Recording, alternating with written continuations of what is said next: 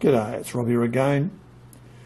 Well, regular viewers will know that I'm a big fan of collets, ER32s in this case, and you can see it's all had a lot of use, and I also suspect that 90% of my viewers probably don't use collets.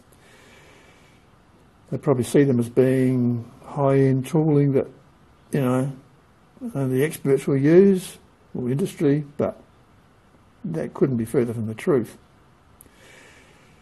And if you do use collets, yes, they can be super accurate, but they can also be inaccurate if used incorrectly.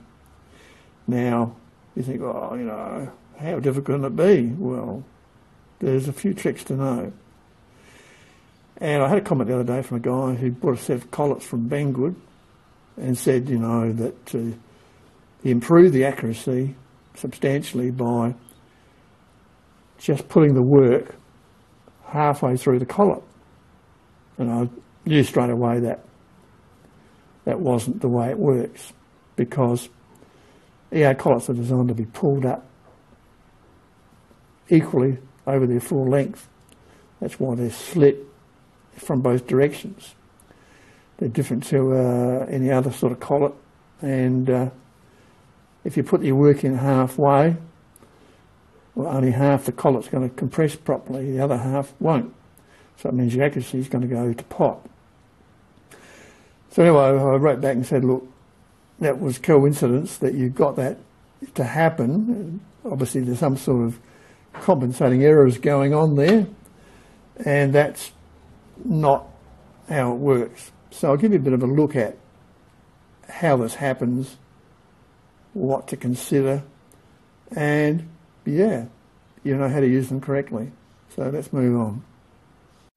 To demonstrate what I'm saying, I've put an accurate rod in the ER chuck. I've got the indicator, test indicator tip, 35 mil out from the chuck. So any error that is there from radial and axial run out should show up quite clearly. So we'll rotate the job, the test piece, and you can see the run out is minimal. This is a 90-year-old lathe, but it's accurate, it's in good condition. It's an old Shortland. So you can see that is really pretty good accuracy. Totally acceptable. Now, that test piece is in the full length of the chuck. Okay, so this is the same distance out, 35 mil, but we've got a job only half the length of the collet. Check this run out.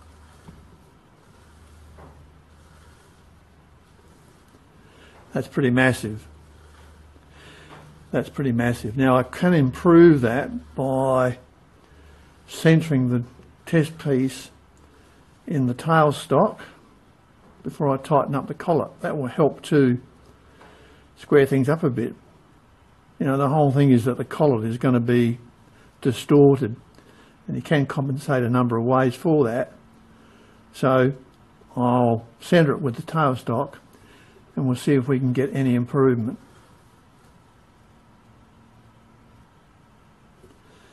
Alright, so I've left it centred.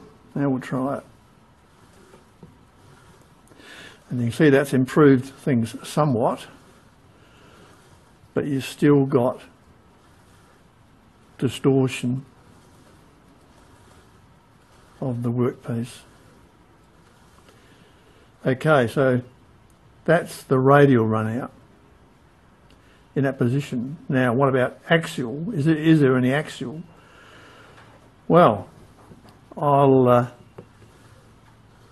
move in the test indicator closer to the chuck, and we'll see if we get any improvement.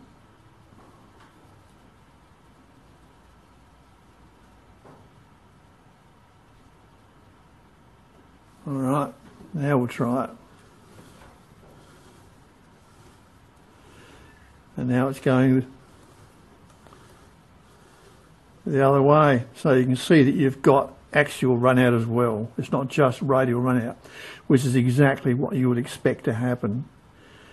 The whole point is that if you measure your collet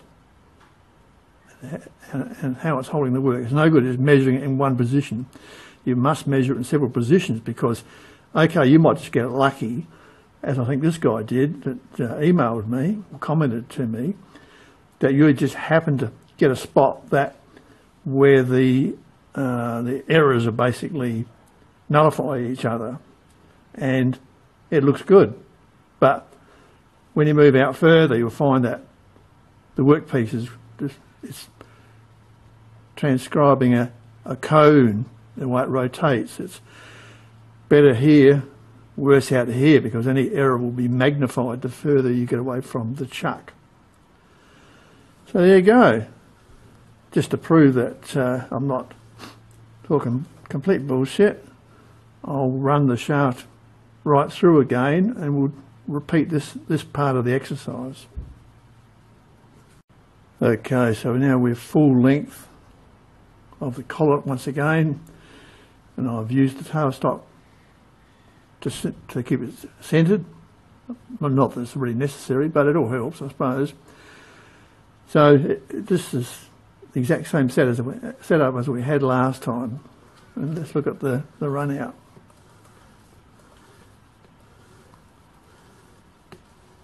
Very little run out. Extremely small, which is how it should be. Okay, did I just get lucky? No, I didn't. I'll move out now, 35 mil out again, and we should get very close to that reading once again. Okay, what do we got?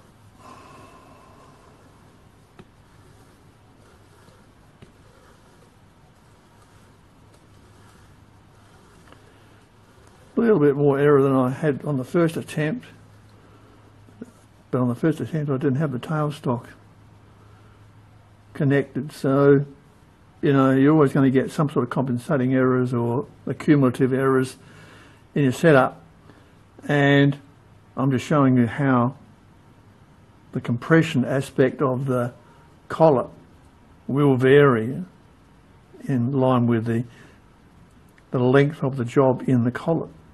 But there are other things that can vary as well. The actual position of the collet in the chuck itself can be another error factor, and you can have compensating or compounding errors in there as well. You know, you'll find that if you rotate the collet in the chuck, there'll be one position that it will be better than anywhere else, and there'll be another position where it will be a hell of a lot worse.